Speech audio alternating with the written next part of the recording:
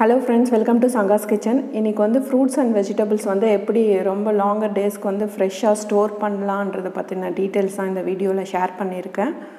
அதுக்கு அப்புறம் எப்படி அதை வந்து பெஸ்டிசைட்ஸ் இதெல்லாம் இல்லாம க்ளீன் பண்ணலாம்ன்றத பத்தின டீடைல்ஸும் ஷேர் பண்ணியிருக்கேன். இதெல்லாம் நான் ஜெனரலா ஃபாலோ பண்ற டிப்ஸ் உங்ககிட்ட ஷேர் பண்ணா அது உங்களுக்கு ரொம்ப ஹெல்ப்ஃபுல்லா இருக்கும்னு நினைச்சு தான் இந்த வீடியோ இன்னைக்கு போஸ்ட் பண்ணியிருக்கேன்.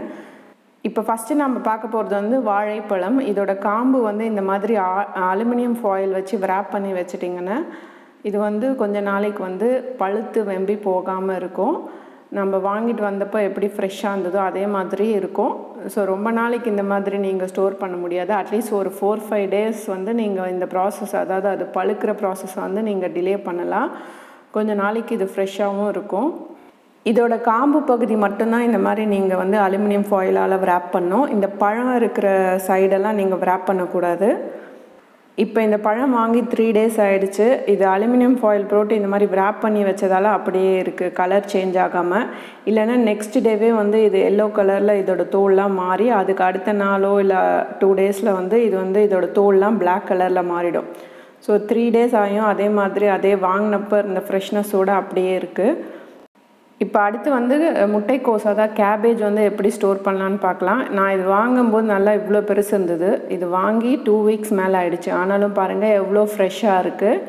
இதை நான் யூஸ் பண்ணும்போது இந்த மாதிரி லேயர்ஸ் மட்டும் மேலே இந்த மாதிரி இருக்கிற லேயர்ஸ் மட்டும் எடுத்துகிட்டு எவ்வளோ தேவையோ அவ்வளோ யூஸ் பண்ணிவிட்டு மீதி கேபேஜை வந்து அப்படியே முழுசாக எடுத்து வச்சிடணும். இந்த மாதிரி நீங்கள் லேயர்ஸ் உரிக்கும் போது அது அடிப்பகுதி வரைக்கும் அந்த லேயரை வந்து நீங்கள் உரிச்சிருக்கணும். அதுக்கப்புறம் மீதி இருக்கிற முட்டைக்கோஸ் வந்து அப்படியே ஃபுல்லாக நீங்கள் வந்து ஃப்ரிட்ஜில் வந்து இந்த வெஜிடபிள் பேஸ்கெட்டில் வந்து ஸ்டோர் பண்ணி வச்சிட்டிங்கன்னா அப்படியே இது ஃப்ரெஷ்ஷாக இருக்கும். ஸோ இது வாங்கி நான் 2 weeks ஆச்சு. ஆனால் பார்த்தா அப்படி தெரியுது அவங்களுக்கு அதே ஃப்ரெஷ்னஸோடு அப்படியே இருக்குது பாருங்கள். நீங்கள் வந்து வாங்கிட்டு வந்து கட் பண்ணி யூஸ் பண்ணிங்கன்னா இது வந்து 2-3 daysல வந்து பிளாக் கலரில் ஆகி கலர்லாம் சேஞ்ச் ஆகிடும். ஆனால் இப்போ பாருங்கள் அதே ஃப்ரெஷ்னஸோடு அப்படியே இருக்குது. இப்போ அடுத்து இந்த கண்டெய்னர் வந்து நான் ஃப்ரிட்ஜிலேருந்து வெளியே எடுத்து வச்சுருக்கேன். இதில் என்ன ஸ்டோர் பண்ணி வச்சுருக்கேன்னா கேரட் தான் இதில் ஸ்டோர் பண்ணி வச்சுருக்கேன்.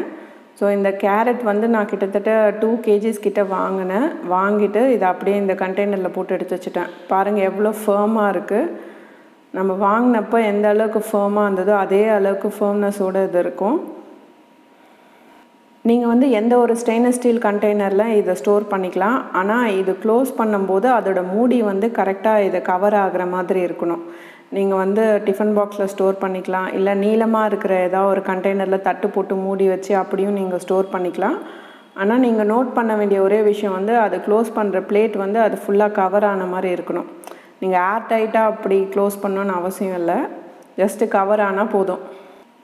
இப்போ அடுத்து இந்த கண்டெய்னரும் நான் ஃப்ரிட்ஜில் இருந்தால் எடுத்து வச்சுருக்கேன். இதில் வந்து நான் தக்காளி தான் ஸ்டோர் பண்ணி வச்சுருக்கேன். ஸோ நீங்கள் தக்காளி ஸ்டோர் பண்ணும்போது அதோட ஹெட் இருக்குல்ல, அதோட தலைப்பகுதி அது வந்து ஃபேஸிங் டவுன்வர்ட்ஸ், அதாவது கீழே பார்த்த மாதிரி வச்சிங்கன்னா இந்த மாதிரி ரொம்ப நாளைக்கு வந்து அது கெட்டு போகாமல் ஃப்ரெஷ்ஷாக இருக்கும்.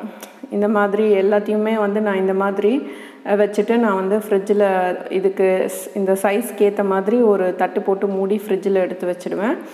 ஸோ நீங்கள் தட்டு போட்டு மூடி எடுத்து வச்சிங்கன்னா தான் நல்லா ஃப்ரெஷ்ஷாக இருக்கும். நீங்கள் அப்படியே ஓப்பனாக ஃப்ரிட்ஜில் வச்சுட்டிங்கன்னா கொஞ்ச நாளில் வந்து வெம்பி போகிற மாதிரி ஆகிடும்.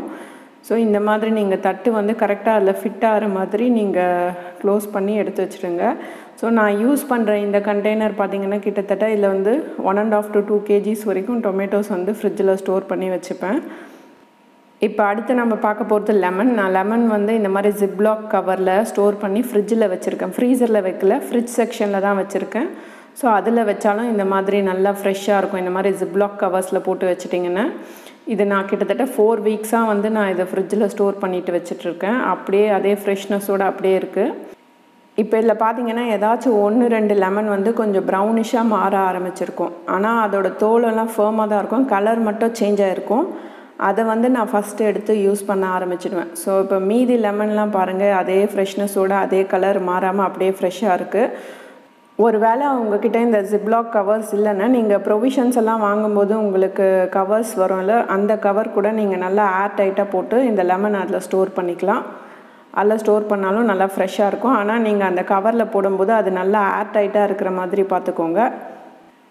இப்போ அடுத்து இந்த மாதிரி டிஃபன் பாக்ஸ் மாதிரி இருக்கிற இந்த கண்டெய்னரில் தான் வந்து நான் வந்து கொத்தமல்லி ஸ்டோர் பண்ணி வச்சுருக்கேன்.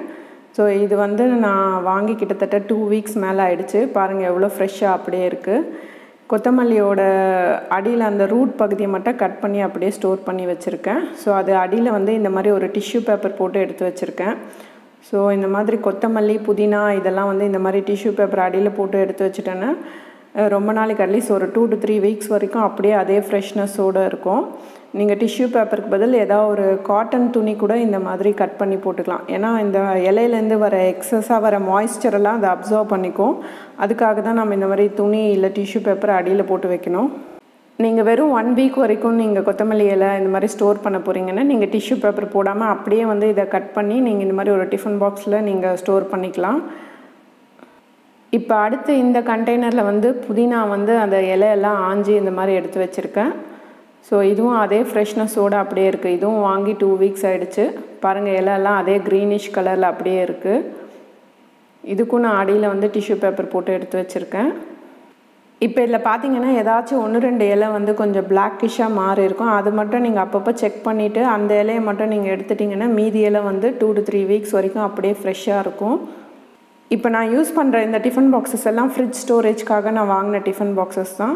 ஸோ இது வந்து ஹைட் வந்து கம்மியாக இருக்கும், ஆனால் அகலம் வந்து இது ஜாஸ்தியாக இருக்கும். நீங்கள் வந்து இது வந்து ஒன்று மேலே ஒன்று இந்த மாதிரி ஸ்டாக்கபிளாக வந்து நீங்கள் ஃப்ரிட்ஜில் ஸ்டோர் பண்ணிக்கலாம்.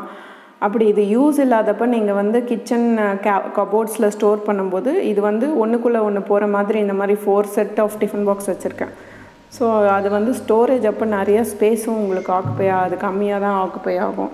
ஸோ அந்த மாதிரி நீங்கள் ஸ்டாக்கபிளாக நீங்கள் சூஸ் பண்ணிக்கலாம் டிஃபன் பாக்ஸஸை. அது ஃப்ரிட்ஜ் ஸ்டோரேஜுக்கு ரொம்ப கன்வீனியண்ட்டாக இருக்கும். இப்போ இந்த புதினா இதெல்லாம் நம்ம ஆஞ்சி எடுத்தப்பறம் அந்த காம்பு வந்து இந்த மாதிரி நீங்கள் கார்டன் ஏரியாவில் நட்டு வச்சிங்கன்னா அதுலேருந்து புதுசாக வந்து இலையெல்லாம் முளைச்சி வந்துடும். இந்த புதினாலாம் நான் வந்து நட்டு வச்சு 1 வீக் மேலே ஆச்சு. பாருங்கள் எந்த அளவுக்கு துளிர் விட்டு வந்திருக்கு. ஸோ இது வந்து நான் ரோஸ் செடி சுற்றி இருக்கிற இடம் வந்து வேஸ்ட்டாக தானே இருக்குது, அந்த இடத்துல நான் நட்டு வச்சுருக்கேன். ஸோ இந்த பெருசாக இருக்கிற இந்த புதினா செடி மட்டும் நட்டு வச்சு 2 வீக்ஸ் ஆகிடுச்சு. மீதியெல்லாம் இப்போ புதுசாக முளைச்சி வந்துட்டுருக்குல, இதெல்லாம் வந்து நட்டு வச்சு 1 வீக் ஆகுது. ஸோ என்கிட்ட இருக்கிற ரோஸ் செடிக்கு எல்லாத்துலேயும் இந்த மாதிரி சுற்றி இந்த புதினாவோட காம்பு வந்து இந்த மாதிரி நீங்கள் நட்டு வச்சுக்கலாம். நீங்கள் கடையிலேருந்து வாங்கிட்டு வர புதினா காம்பு இந்த மாதிரி நட்டு வச்சிங்கன்னா 1 வீக்கில் எல்லாம் நல்லா துளிர் விட்டு வந்துடும். அது மட்டும் இல்லாமல் நீங்கள் கட் பண்ணி அதை யூஸ் பண்ணும்போது திரும்ப புது இலை அதுலேருந்து முளைச்சி வந்துகிட்டே இருக்கும்.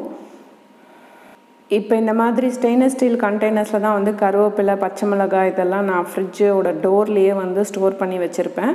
ஸோ என்னோடய ஃப்ரிட்ஜ் ஆர்கனைசேஷன் வீடியோ நீங்கள் பார்த்துருந்தீங்கன்னா அதில் தெரியும். அதில் இந்த மாதிரி டோர்ஸில் தான் ஸ்டோர் பண்ணி வச்சுருப்பேன். அந்த வீடியோட லிங்க் வந்து கீழே டிஸ்கிரிப்ஷன் பாக்ஸில் கொடுத்துருக்கேன். ஸோ இந்த மாதிரி ஸ்டெயின்லெஸ் ஸ்டீல் கண்டெய்னரில் கருவேப்பிலை வந்து ஃபுல்லாக உரித்து இந்த மாதிரி ஃப்ரிட்ஜில் வந்து டோர் செக்ஷனில் வச்சுருக்கேன் நான். இந்த கருவேப்பிலை வந்து நம்ம வாங்கிட்டு வரும்போது அதோட காம்போட மஞ்சள், உப்பு இதெல்லாம் போட்ட தண்ணியில் வந்து அப்படியே முக்கி எடுத்து நீங்கள் இப்படி ஒதுர்னிங்கன்னா எல்லா தண்ணியும் கீழே வடிஞ்சிடும். அதுக்கப்புறம் ஒரு காட்டன் துணியில் ஸ்ப்ரெட் பண்ணி நல்லா ஆறுனதுக்கப்புறம் இந்த மாதிரி அதோட இலையெல்லாம் உரித்து ஒரு ஸ்டெயின்லெஸ் ஸ்டீல் கண்டெய்னரில் போட்டு நான் ஃப்ரிட்ஜில் எடுத்து வச்சுடுவேன். இப்போ பாருங்கள், இது நான் இந்த கருவேப்பிலை ஸ்டோர் பண்ணி 2 வீக்ஸ் ஆகிடுச்சு. நம்ம வாங்கும்போது இருந்த அதே ஃப்ரெஷ்னஸோடு அப்படியே இருக்குது. இதெல்லாம் நீங்கள் வாங்கிட்டு வரும்போது அந்த கருவேப்பிலை அந்த காம்போடு க்ளீன் பண்ணும்போது தான் உங்களுக்கு ரொம்ப ஈஸியாக இருக்கும். அப்போ தான் எக்ஸஸாக இருக்கிற வாட்டரெல்லாம் உங்களுக்கு ரிமூவ் பண்ணுறதுக்கு ஈஸியாக இருக்கும். அப்புறம் காய வைக்கிறதுக்கும் ரொம்ப ஈஸியாக இருக்கும். இதே மெத்தடில் தான் வந்து புதினா, கொத்தமல்லி, அதுக்கப்புறம் கீரை இதெல்லாம் வந்து அந்த கட்டோடு வந்து இந்த மஞ்சள் தண்ணியில் வந்து வாஷ் பண்ணிவிட்டு அதுக்கப்புறம் அது ஆறுனதுக்கப்புறம் அதை நல்லா ஆஞ்சு இந்த மாதிரி ஒரு கண்டெய்னரில் நான் ஃப்ரிட்ஜில் ஸ்டோர் பண்ணி எடுத்து வச்சுப்பேன். அதுக்கப்புறம் பச்சை மிளகாய், இந்த பச்சை மிளகா வாங்கி 2 வீக்ஸ் மேலே ஆகிடுச்சு. இந்த மாதிரி காம்பு கிள்ளி எடுத்து வச்சுப்பேன். இந்த பச்சை மிளகா ஹைட்டுக்கு ஒரு ஸ்டெயின்லெஸ் ஸ்டீல் கண்டெய்னரில் இந்த மாதிரி எடுத்து வச்சுருக்கேன் நான். ஸோ நிறையா இருந்ததுன்னா 2 கண்டெய்னரில் எடுத்து வச்சுப்பேன். ஸோ இப்போதைக்கு ஒரு கண்டெய்னரில் தான் வச்சுருக்கேன். ஸோ பச்சை மிளகாய் இந்த மாதிரி காம்பு கிள்ளி எடுத்து வச்சிட்டிங்கன்னா அது ரொம்ப நாளைக்கு ஃப்ரெஷ்ஷாக இருக்கும்.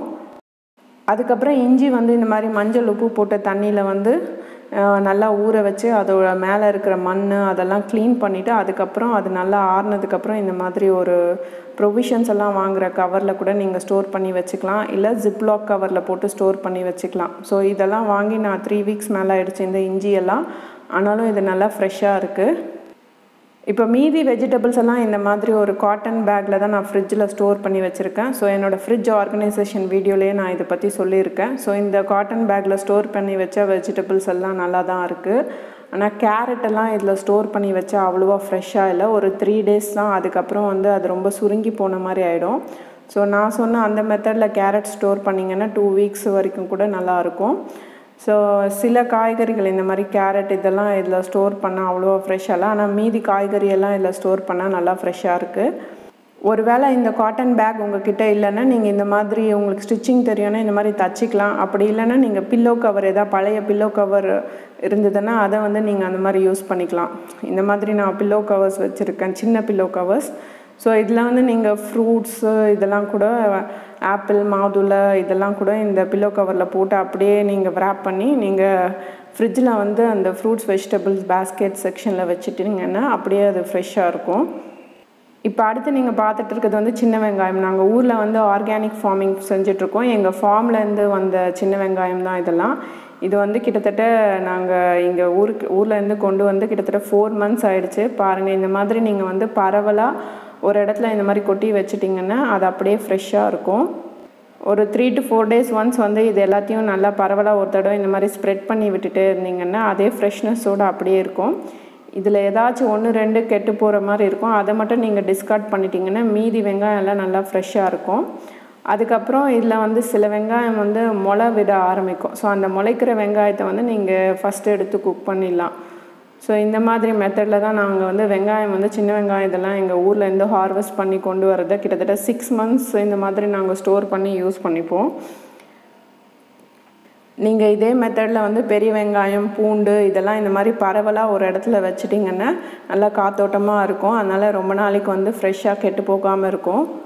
இப்போ அடுத்து வந்து தேங்காய் வந்து ரொம்ப நாள் கெட்டு போகாமல் இருக்கணும்னா அதோட முடிப்பகுதி இருக்குல்ல, அது வந்து மேலே பார்த்த மாதிரி இந்த மாதிரி வச்சுடுங்க. ஸோ இந்த மாதிரி வச்சிட்டிங்கன்னா ரொம்ப நாளைக்கு வந்து தேங்காய் வந்து கெட்டு போகாமல் இருக்கும். நீங்கள் ஃப்ரிட்ஜில் ஸ்டோர் பண்ணுறதா இருந்தால் இந்த தேங்காய் வந்து பத்தை போட்டு நீங்கள் ஃப்ரீசர் செக்ஷனில் ஸ்டோர் பண்ணி வச்சுக்கலாம். அப்படி இல்லைன்னா நீங்கள் இந்த தேங்காவை துருவிட்டு ஃப்ரீசரில் ஒரு கண்டெய்னரில் ஸ்டோர் பண்ணி வச்சிட்டிங்கன்னா ரொம்ப நாள் இருக்கும். இல்லை ஃப்ரிட்ஜில் நீங்கள் ஸ்டோர் பண்ணுறதா இருந்தால் 1 week வரைக்கும் இது நல்லாயிருக்கும். ஆனால் நீங்கள் அதுக்கும் மேலே ஸ்டோர் பண்ணணும்னு நினச்சிங்கன்னா நீங்கள் ஃப்ரீசரில் வச்சுக்கலாம். இப்போ இந்த ஃப்ரூட்ஸ் அண்ட் வெஜிடபிள்ஸ் எல்லாம் எப்படி பெஸ்டிசைட்ஸு அதெல்லாம் இல்லாமல் க்ளீன் பண்ணுறதுன்னு பார்க்கலாம். இப்போ ஒரு கண்டெய்னரில் வந்து நான் தண்ணி எடுத்திருக்கேன். அதில் வந்து நீங்கள் 1 teaspoon அளவுக்கு மஞ்சத்தூள் சேர்த்துக்கோங்க. நீங்கள் மஞ்சத்தூள் சேர்த்தப்புறம் அந்த தண்ணி வந்து நல்ல மஞ்சள் கலரில் இருக்கிற அளவுக்கு நீங்கள் மஞ்சத்தூள் சேர்த்துக்கணும். அதுக்கப்புறம் அதில் வந்து 1 tablespoon அளவுக்கு நான் கல்லுப்பு சேர்த்துக்கிறேன். ஸோ இதில் வந்து கல்லுப்பு தான் சேர்க்கணும், தூள் உப்பு சேர்க்கக்கூடாது. ஏன்னா இந்த மஞ்சள் கல்லுப்பு இதெல்லாம் வந்து கிருமி நாசினி மாதிரி வேலை செய்யும். ஸோ அதனால் அது சேர்த்துக்கலாம். அதுக்கப்புறம் வந்து இதில் இருக்கிற பூச்சிக்கொல்லி மருந்து எல்லாம் தெளிச்சிருப்பாங்கள்ல, அதெல்லாம் போக்குறதுக்காக நம்ம வந்து பேக்கிங் சோடா வந்து ஒரு half teaspoon அளவுக்கு இதில் சேர்த்துக்கலாம். சேர்த்துட்டு இதை வந்து நல்லா மிக்ஸ் பண்ணிக்கோங்க. மிக்ஸ் பண்ணிவிட்டு அதுக்கப்புறம் இதில் வந்து நீங்கள் என்னென்ன ஃப்ரூட்ஸ் வெஜிடபிள்ஸ் எல்லாம் வாஷ் பண்ணணுமோ அதெல்லாத்தையும் வந்து ஃபஸ்ட்டு நார்மல் plain வாட்டரில் வாஷ் பண்ணிவிட்டு அதுக்கப்புறம் நீங்கள் இந்த தண்ணியில் போட்டு கொஞ்சம் நேரம் சோக் பண்ணிவிட்டு அதுக்கப்புறம் வாஷ் பண்ணி எடுத்துடுங்க. நீங்கள் வந்து இந்த தண்ணியில் ரொம்ப நேரம் ஊற வச்சிங்கன்னா இந்த ஃப்ரூட்ஸ் வெஜிடபிள்ஸ் எல்லாம் வெம்பி போன மாதிரி ஆகிடும். ரொம்ப நேரம் ஊற வைக்கக்கூடாது. ஸோ நம்ம வீட்டில் இருக்கிற ஏதாவது ஒரு காட்டன் துணி இந்த மாதிரி கிழிச்சு எடுத்து வச்சுக்கோங்க. ஸோ அதில் வந்து இந்த நம்ம தண்ணியிலேருந்து ஊற வச்ச வெஜிடபிள்ஸ் எல்லாத்தையும் வந்து தொடச்சிட்டு அதுக்கப்புறம் டைனிங் டேபிளில் வந்து நான் ஒரு பெரிய காட்டன் துணி விரித்து வச்சு அதில் வந்து இந்த ஃப்ரூட்ஸ் வெஜிடபிள்ஸ் எல்லாத்தையும் வந்து நல்லா ஆற வச்சதுக்கப்புறம் நம்ம வந்து ஃப்ரிட்ஜில் ஸ்டோர் பண்ணுறதா இருந்தால் ஸ்டோர் பண்ணிக்கலாம். இல்லை வெளியே எங்கன்னா ஸ்டோர் பண்ணணுன்னா ஸ்டோர் பண்ணிக்கலாம். ஸோ இந்த COVID-19 சுச்சுவேஷனில் பார்த்தீங்கன்னா நான் பனானா கூட இந்த மாதிரி தான் வாஷ் பண்ணிகிட்ருக்கேன். ஸோ இதை வந்து இந்த தண்ணியில் வந்து 1 நிமிஷம் இல்லை 2 நிமிஷம் ஊற வச்சுட்டு அதுக்கப்புறம் ஒரு காட்டன் துணியில் இதை ஆற வச்சு எடுத்து வச்சிட்ருக்கேன். தேங்காய் கூட இந்த மாதிரி இந்த தண்ணியில் வந்து கொஞ்சம் நேரம் முக்கிட்டு அதுக்கப்புறம் அது ஆறுனதுக்கப்புறம் தான் நான் எடுத்து வைக்கிறேன். ஸோ இந்த சுச்சுவேஷனில் வந்து நம்ம அடிக்கடி கடைக்கு போய் ஃப்ரூட்ஸ் வெஜிடபிள்ஸ் வாங்குறதை அவாய்ட் பண்ணிவிட்டு இந்த மாதிரி கொஞ்சம் லாங்கர் டைமுக்கு வந்து இதை ஃப்ரெஷ்ஷாக ஸ்டோர் பண்ணிக்கலாம். அவ்வளோதான் ஃப்ரெண்ட்ஸ், இந்த vegetables and fruit storage and cleaning tips உங்களுக்கு ரொம்ப ஹெல்ப்ஃபுல்லாக இருக்கும்னு நினைக்கிறேன். இந்த வீடியோ உங்களுக்கு பிடிச்சிருந்தால் லைக், ஷேர் அண்ட் கமெண்ட் பண்ணுங்கள். என் சேனல் சப்ஸ்கிரைப் பண்ணாதவங்க சப்ஸ்கிரைப் பண்ணிவிட்டு அது கூடயே இருக்கிற பெல் ஐக்கனையும் மறக்காமல் ப்ரெஸ் பண்ணிக்கோங்க. அப்போ தான் நான் புதுசாக போடுற வீடியோஸோட நோட்டிஃபிகேஷன்ஸ் உங்களுக்கு கிடைக்கும். திரும்பவும் உங்களை புது வீடியோவில் மீட் பண்ணுறேன். அது வரைக்கும் பாய்.